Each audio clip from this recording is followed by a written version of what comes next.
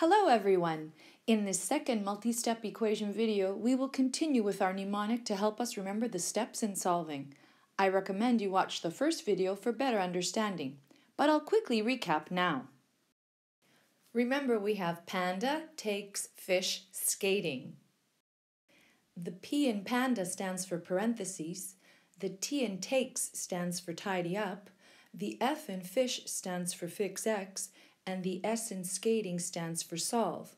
Once we've taken care of the parentheses, the tidy up, and the fix X, we have a two-step equation that we can solve very easily.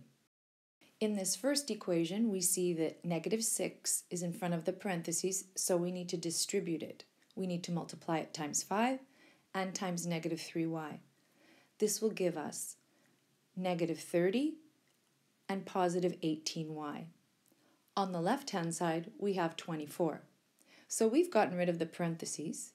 As far as tidy up, we have 24, -30, and 18y. So that's tidy. We don't have to simplify. And we don't need to fix x because there's only one variable here. So we proceed to solve. We add 30 on both sides. On the left-hand side, we get 54. On the right-hand side, we get 18y. Now we need to divide by 18 on both sides.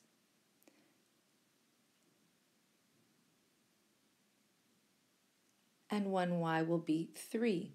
At this point, we can take our solution, substitute it into the original equation. We will take -6 and multiply it times what's in this parentheses. So first, -3 times 3 will give me -9. I have 5, but I owe 9, so I owe 4. This will be multiplied by -6 to give me 24. So we solved it correctly. This is our next example, and we can see a bunch of numbers, parentheses, negatives, and a common error that is often made is that students subtract 22, take away 5, and get 17. And that is not what we should have done first. The first step is to distribute always. We need to multiply -5 times 6v and times -1. So we're going to start over. We will distribute first. But notice 22 is not affected by this. We will write it the way it is underneath, and we will multiply. We'll get -30v and plus 5. The rest of the equation stays the way it was. We've gotten rid of the parentheses. Now we need to tidy up because we have 22 and 5. We need to simplify or put these two together. They will give us 27. The rest of the equation stays the way it was. So we've tidied up. We don't need to fix x because we only have one variable in this equation, so we proceed to solve. We'll subtract 27 from both sides. On the left-hand side, we are left with -30v, and on the right-hand side, we have -90. At this point, we divide by -30 on both sides. On the left-hand side, we are left with 1v, and on the right-hand side, we are left with 3. Here's our next example, and we see right off the bat there's no number in front of the parentheses, so we should assume it's a 1 and distribute. So we will multiply 1 times each of these terms. The 5, remember, is not affected.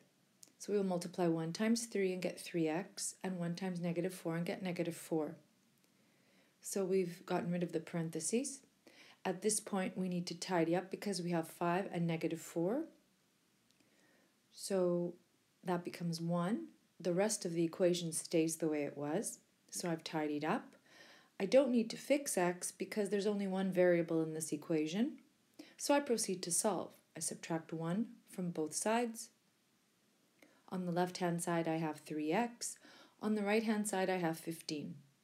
Then we will divide by 3, and x will be 5. At this point, we can check, substitute our solution into the original equation carefully. So we will take 5 and add it to 3 times our solution, which is 5, and subtract 4 from it first, do all of that. That will give me 11, which I add to 5, and I see it gives me 16, so we've solved it correctly. In this next example, we also see that there's no number in front of the parentheses, so we assume it's a -1, and we will distribute carefully. The number is not 3. 3 is not affected by it. We get -2x and -1. The rest stays the same, so we've gotten rid of the parentheses. Here I need to tidy up because I have the 3 and the -1, so those are going to simplify to give me 2. The rest of the equation stays the same. So I've tidied up. I don't need to fix x because I only have one variable in this equation, so I just proceed to solve. I subtract 2 from both sides. On the left-hand side, I'm left with -2x. On the right-hand side, I'm left with 12. At this point, we divide by -2 on both sides. And so x will be -6. At this point, I can check carefully. There's a lot of signs and numbers here. So we have 3, and we're going to subtract 2 times our solution, which is -6. Then we're going to add 1 to it.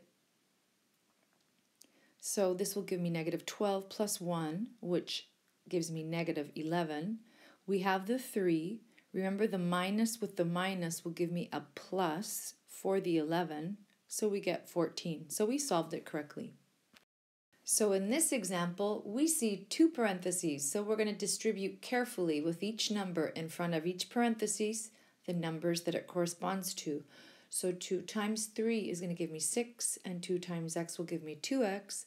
-3 times 8 will give me -24, and 18x. So I've gotten rid of the parentheses.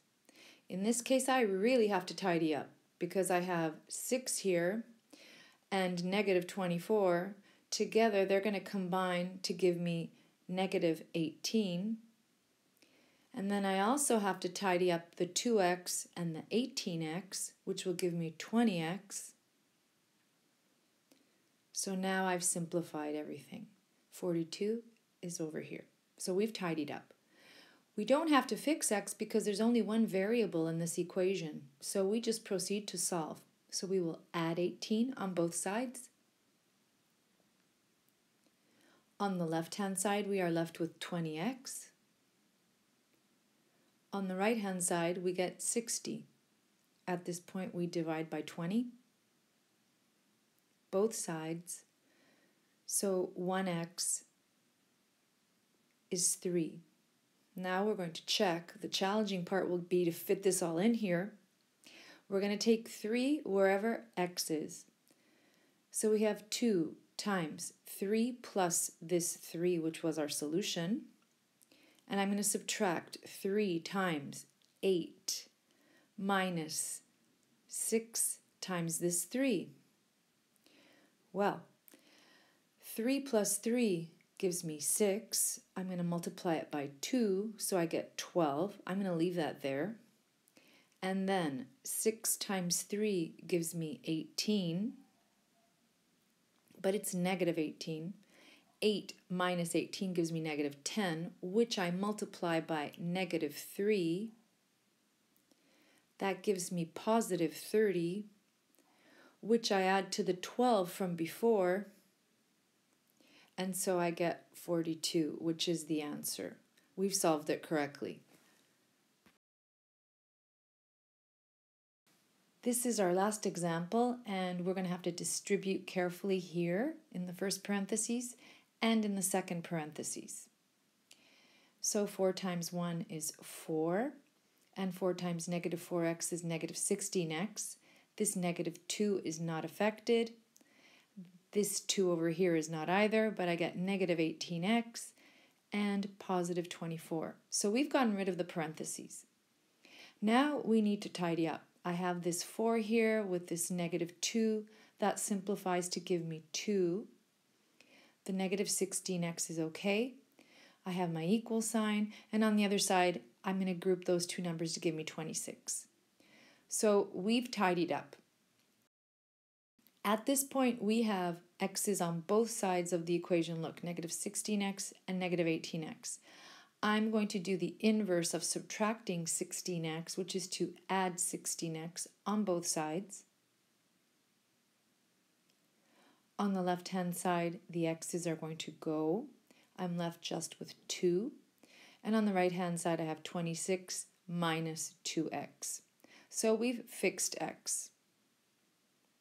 Now we're going to do inverse operations. I'm going to subtract 26 from both sides.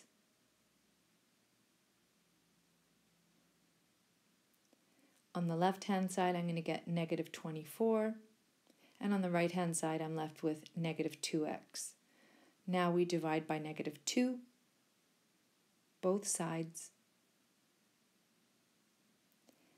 And x is equal to 12.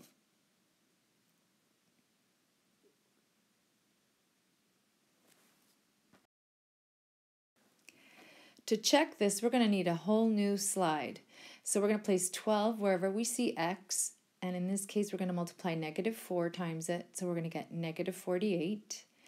And within this parentheses we have 1, take away 48, so we're going to get negative 47.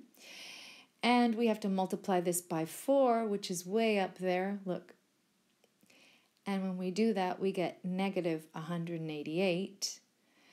And from it, we need to subtract 2, which was way up there. So I owe 188, I owe 2, which means I owe 190. And we're going to leave this here, see what we get on the other side. Hopefully it'll be the same.